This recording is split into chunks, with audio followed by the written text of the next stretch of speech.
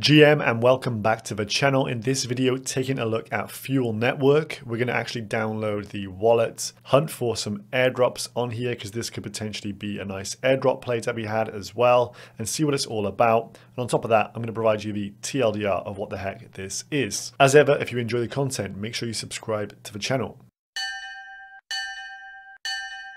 So Fuel is focused on building the fastest execution layer for modular blockchains.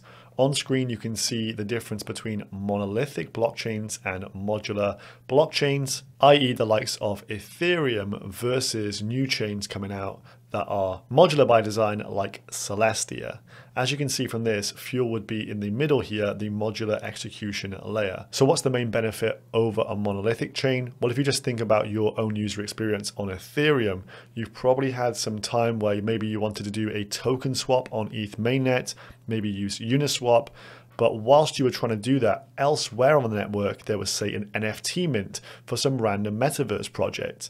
And all of a sudden, the gas costs are a few $100, which is rather annoying to you as you don't even care about the metaverse project. So on the right-hand side, the modular approach, you have the smart contracts, the execution layer, and the consensus and data layer all separate. This means a lot greater bandwidth for this structure, and so you wouldn't get those same type of pinch points when you've got a lot of activity for a particular dApp, say, at one time. Now you can see from this, there's a lot of supporters for this tech. A lot of big brains in the industry are actually behind it and also supporting this one. So if we just go to here, the core of the team, you have John Adler, Nick Dodson, and Alex Hansen. Some of these guys have previously worked for Consensus. John Adler was part of the creation of the optimistic rollup technique, and he's also the co-founder of Celestia as well. So you've got some real Giga brains behind this, which makes it very interesting to me and something I want to experiment with. So let's jump into it. So this is still in the very early stages. There is just testnet functionality at the moment. There's not many dApps actually built on it at this point in time, not a lot to do.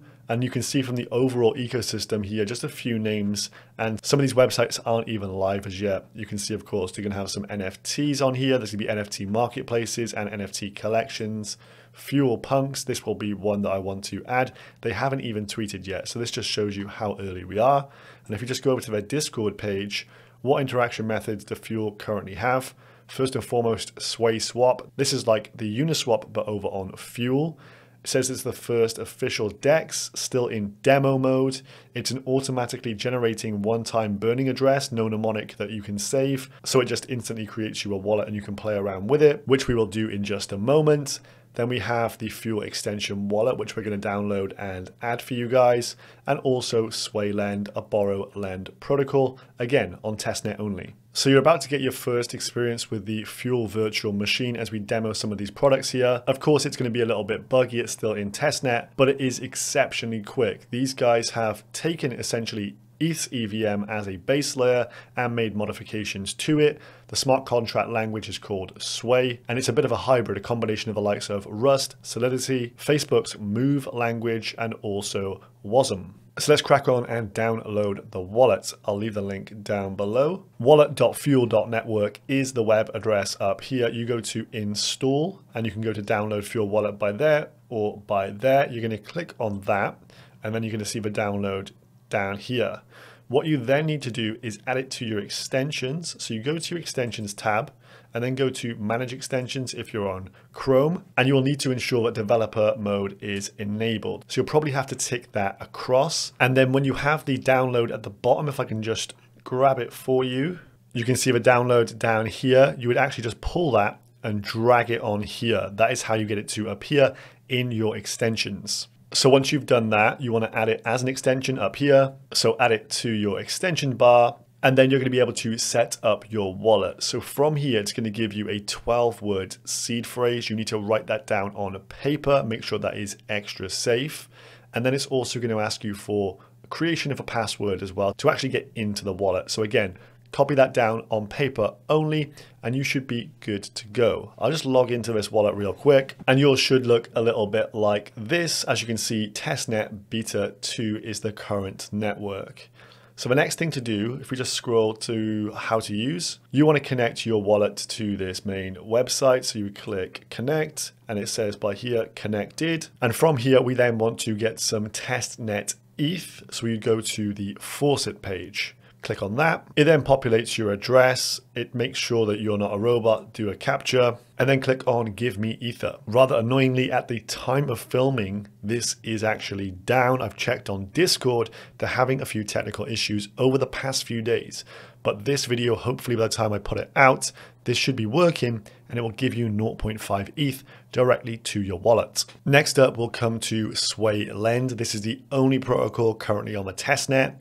You're either going to see the dashboard here as soon as you come here, click connect wallet, and then down to fuel wallets. You may get your wallet popping up asking you to connect. If you can't see the accept button, you might need to just drag this a little bit bigger, but mine is just logging in here. And from here, you can see the list of collateral assets available on SwayLend. And if you have any testnet tokens at this point in time, you can play with them on here, supply them to these various markets, say it's ETH, and just make a few interactions on here. Then we have SwaySwap, essentially the Uniswap of the Fuel network. And here you can see the main app page and you just click on Launch App.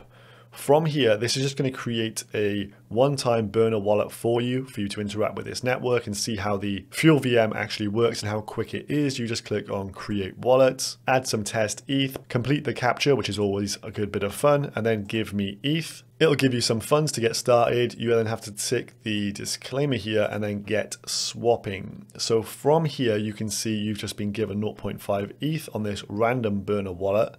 So what I would do is swap some ETH to the only other asset available, which is some DAI here. We're going to swap 0.25 ETH to 270 DAI, press swap, and it is finalized straight away. Very, very quick. Then we're going to go to pool as well, add liquidity, max on DAI, and add that liquidity as an LP here on this little testnet. You can see once again, transaction has been submitted successfully, very, very quick. So back on the ecosystem page then, you can see there's a variety of dapps being built on here. None of them actually live, very little of them actually on testnet as yet. So I would just recommend getting some testnet ETH onto your Fuel wallet, playing with SwayLend, doing what I've just shown you on SwaySwap, and checking back in here on, say, a weekly basis to see what has been updated. Complete as many transactions as we can on this network over a sustained period of time to get us in good position for a potential airdrop. There is a token for Celestia. These guys here at Fuel raised like 80 million bucks. No token announcement as of yet, but I highly suspect there will be an airdrop and a token further down the line. And often the airdrops are best when they're not incessantly asking you to come and participate on the network. You can interact with this while not many people are talking about it and put yourself in a good position, in my opinion. So that's all for this quick video. Check out Fuel, check out the web pages I'll leave down below in the description, and I'll see you in the next one. Peace.